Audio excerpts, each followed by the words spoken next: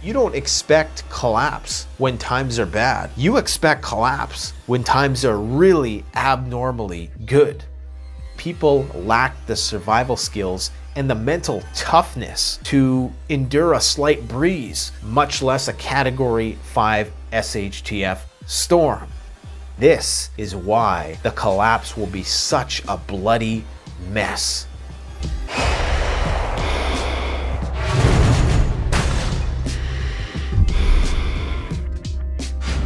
Before we get into this topic, I want to let you guys know that myself, Full Spectrum Survival, City Prepping, and the Urban Prepper are going to be launching a brand new channel this week called Think Preparedness. This is going to be a collaborative effort from all our channels, and we're going to be doing long-form conversations about all things preparedness. Please go and subscribe and expect our first video to drop in a couple days. The link will be in the description and the top pinned comment. Now let's get to it. Hi folks, Canadian Prepper here. So today on the channel I want to talk about human nature and SHTF. This will be more of a cerebral video, so if you don't like to think that much, click away right now. Alright guys, you're going to have to forgive if you hear some background music. There's some teenagers partying next door. I want to talk about human nature today, and I think it's an excellent backdrop for this video because I've been watching these old refurbished videos from like the 1800s. If you guys haven't seen these, absolutely incredible the work that they're able to do now. The one I watched recently was from 1897, and it was of a snowball fight. It was all colorized, and it was in 60 frames per second. Now, we live in very self-centric times, and what I mean by that is that we tend to think that we're different than previous generations, and a big reason why is because color television and color video recordings have only been around for so long, and they've only been around in a good enough quality for so long that we could truly see that we actually haven't changed that much.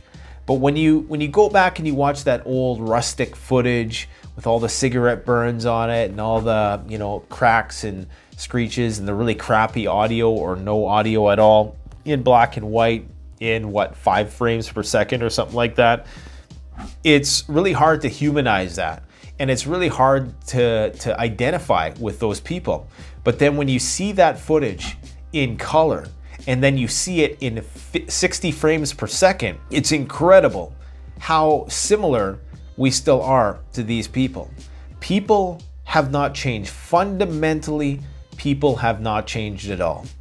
I mean, what has changed other than the fact that we're all carrying around a camera nowadays to take pictures of ourselves? Really, nothing has fundamentally changed.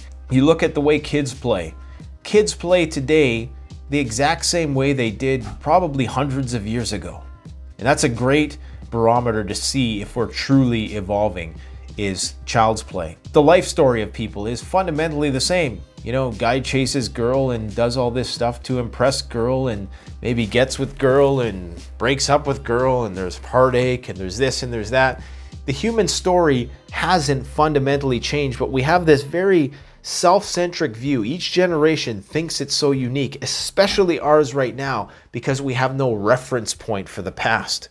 In the year 1900, say, okay, when this footage was taken, this 1897 footage of this snowball fight, I'm sure that the people then must have thought that they were different from all the generations that came before, because you had things like video, you had the telephone, you had railroads, you had automobiles coming up, you had electricity, okay? All of these things you didn't have in the year 1800.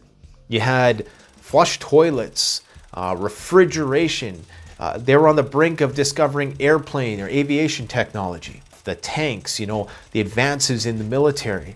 So they must have had the same very self-centric view that we do, that nothing bad could ever happen, that we have fundamentally changed. We have now mastered the universe. We have now mastered Mother Nature. Look what happened after that.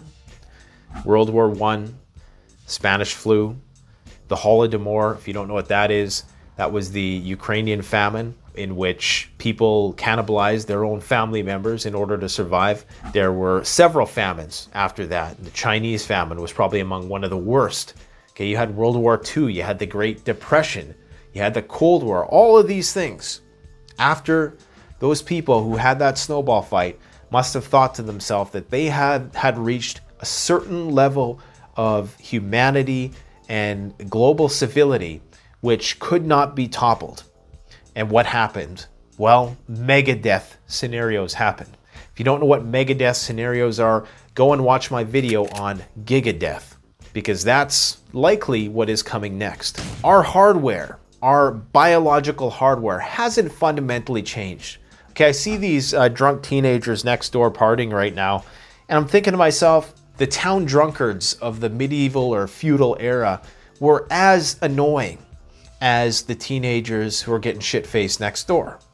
Again, I'm not throwing shade because it's fun. You got to experiment. You got to make bad decisions so you can learn about life. But I'm just saying we haven't fundamentally evolved. But people have this notion that my generation is so much more spiritually and socially and culturally evolved than the last. So most people nowadays in my generation, and even the generation before to an extent, you know, they've seen some isolated proxy wars here and there, Vietnam, the Koreas, that sort of thing, but they didn't see a world war, okay? This current generation, the millennials, Generation Y, and whatever afterwards, Generation Z, they have no real reference point for disaster. They have never touched a disaster. We are fully domesticated. And yes, I said domesticated. Barely had a hard day in our lives. Now, I know, everybody, it's all relative. There's some people out there struggling more than others. I get it. But most people nowadays were alienated from one another. We don't have the community that they did in the 1900s. So all of these things that happened, the Holodomor, okay, World War I and II, and all of the strife and toil that people had to endure throughout the dirty 30s and the Great Depression, in the very least, they were closer to the land. They weren't as urbanized as we are right now. They were more rural. They still had some of those survival skill sets. People still knew how to hunt and trap and process wild game and grow their own food. And they were much closer to the land. So they were hardy enough to survive all that was going to come after the turn of that century. All that stuff I just listed off, they were tough enough to survive it. And of course, millions upon millions of people died throughout that period of time, like hundreds of millions of people. Everybody thinks that their software is somehow superior to their hardware. Their software, I mean their cultural indoctrination. We've been encultured to believe that we are more evolved, that we are more socially aware and socially conscious, and we're more social justice oriented, and everybody's just more peaceful by nature now. That this new age software, which has just emerged in the last 50 years, somehow trumps the primal body, which existed hundreds of thousands of years before that. Somehow overrides all of that. Okay, we have this very conceited notion. The hubris to think that a program that you download on your computer can actually somehow change the hardware of your computer itself. That is essentially what that amounts to, that line of thinking. But here's the really, really, truly scary part of all of this, okay? People nowadays, well, for one, there's 5 times more of us than there was at the turn of the 20th century. People are more alienated now than ever before. We don't have that sense of community that people did back then when they were predominantly living in rural communities. Now we're all urbanized, crammed into these skyscrapers, living on top of each other. We have less exposure to that type of adversity that would be required to weather a storm of a magnitude that we talk about on this channel, with these catastrophic events that might come to pass. And most importantly, people lack the survival skills and the mental toughness to endure a slight breeze, much less a Category 5 SHTF storm. You know, I heard on the news the other day, these doctors are threatening to leave the province because it's getting hard, okay? Because there's more patients now than there was before because of the thing that's going around, right? So they want the more draconian measures imposed on the population into perpetuity to make their job easier. And I'm just thinking to myself, you know, I wonder if African kids working in a sand mine, you know, I wonder if they have that option, you know, to have society move for them so that their job can be easier. This is the entitlement world that we live in today. Now, on the flip side of this, and the reason why The Purge, or The Forever Purge, I just watched that movie the other day, and wow, that was a doozy. Probably too much political undertones with that one for my liking. But the reason why The Forever Purge is possible is because people have been so desensitized to violence, and we've been so distanced from it, that I think when we're finally faced with our own mortality, like a dumbfounded domestic animal that wouldn't know what to do in a situation like that, has no sense of community, would probably just be highly reactive and more volatile than even the worst, most primitively ingrained animal that was just out there. What I'm talking about is like a Lord of the Flies type situation, okay? Now, some people will say, yeah, Lord of the Flies, that's not really what's going to happen. Human nature is different. It depends on the context and the circumstances. I understand that. Lord of the Flies, if you don't know, it's a story about a bunch of kids that get stranded on an island, and they basically revert to a dog-eat-dog form of primitivism where it's every man for himself, and they start killing each other, and it basically becomes this unruly fight for survival, which is governed by mob rule. I think that if SHTF were to happen, 300 years ago, it wouldn't be as bad. People would be more ready for it than they are right now. I think that the schizophrenic way that people are going to approach the situation is going to be more bloody and more violent, because of the fact that we've, on the one hand, been so desensitized to violence, but we've never really truly been exposed to violence. Like, we've never had to confront it firsthand. Most people have never had to hunt and kill and skin and process their own game. So they've never actually seen blood. People are so far removed from the organic aspect of life that I think when they're confronted with it, many people aren't going to know what to do, and it's just going to turn into a bloody sociopathic mess. That confusion could lead to a mass psychosis of sorts, okay, where all of the repressed, especially the repressed sexual energy, because we've become such a hyper sexualized hookup type culture that once you unleash that corralled, tamed, harnessed beast into a boundless world of without rule of law, I think it's going to be much, much worse than you would see tribes, like in Africa or South America or something like that. I mean, they exist in that egalitarian mix without any laws, and there's not all these neurotic hang-ups and weird fetishes that we've adapted in order to cope with our modern soulless existence. Okay, people nowadays don't have that nuclear family and that extended family and that community to fall back on. And this is why the collapse will be such a bloody mess. You seriously think that human beings have changed in the last few decades, in the last 100 years? It would be one thing that if we acknowledged this inner beast within all of us, but see, most people deny it. And that is the most dangerous thing, when you deny what you fundamentally are. Because when you're confronted with it, then you're not going to know how to cope with it. A large part of our civility right now is strictly owed to excess and abundance. If there was no abundance, if there was no leftovers, if we started playing musical chairs, that's when that whole software starts to break down, and that's when the bugs start to emerge and the program freezes up and we revert back to our true primal nature, which is the foundation of everything we still do and pursue in life. All of the young people nowadays who think that they're doing something new and different from what people did years ago, no, the end is the same. The goal is the same, okay? The goal is to find happiness and get the girl, get the guy, whatever. Okay, that's the goal. That's all there is to it. This whole pursuit of what we're doing strictly revolves around our most primal drives and urges. Advertisers have known this for years.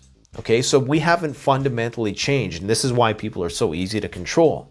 So game theory would dictate that the less resources, the higher the population, the greater the conflict when those resources start to dwindle. It's pretty simple to understand. In times of abundance, we can afford to be culturally liberal. And that would be the natural tendency of things, to be culturally liberal. But in times of economic contraction, that's when people tend to become more conservative. We've seen that in 2020 when the riots came to people's doorsteps, and all of a sudden, people who were anti-Second Amendment suddenly on the low were purchasing firearms for their own personal protection. Okay, we see a reversion to these more conservative type values in times of great distress. One pattern which has recurred throughout most of history. All of the bad stuff, the really, really bad stuff that happened on the heels of this great explosion in technology in these really good times. Like the Roaring 20s are a great example of that. Look what happened in the 20s. Okay, our evolution is a roller coaster. And if stock market crashes tell us anything, they tell us that the crash comes right before, like it's not far removed. You know that old saying, the night is darkest before the dawn? In a stock market crash, the crash is so close to the peak because there's a peak and then all of a sudden, typically there's a crash. So you don't expect collapse when times are bad. You expect collapse when times are really abnormally good.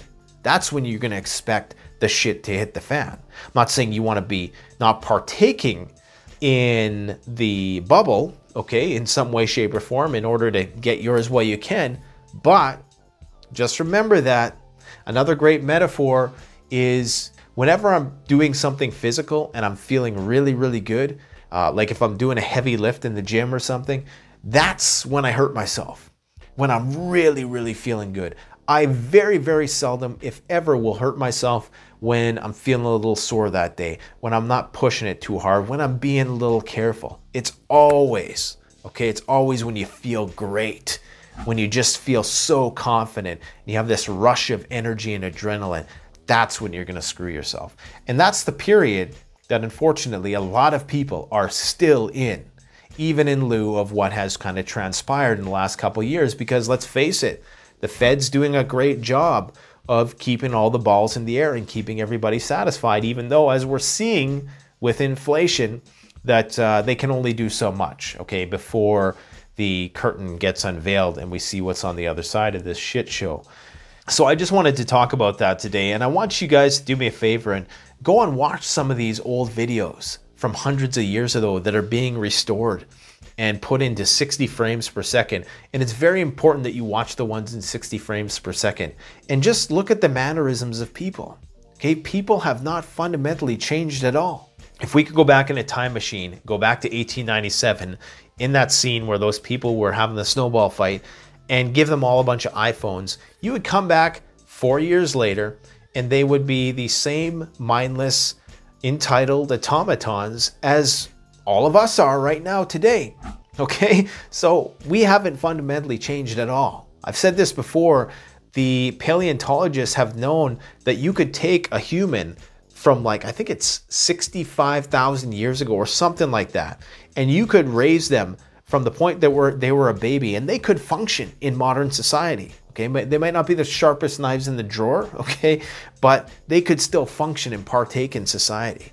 And all of their drives and urges, and that's the key emphasis here, human drive is the same. Our motivations are fundamentally the same. Because what do? We eat, sleep, and shizzy. And when the shizzy hits the fizzy, that's when it's going right back to the monkey busy. Never was a good rapper. Anyways, guys, you take care. Let me know what your thoughts are on this in the comment section below. And I gotta go see if my house has been vandalized. Thanks for watching. Canadian Prepper out. The best way to support this channel is to support yourself by gearing up at CanadianPreparedness.com, where you'll find high-quality survival gear at the best prices, no junk, and no gimmicks. Use discount code PREPPINGGEAR for 10% off. Don't forget, the strong survive, but the prepared thrive. Stay safe.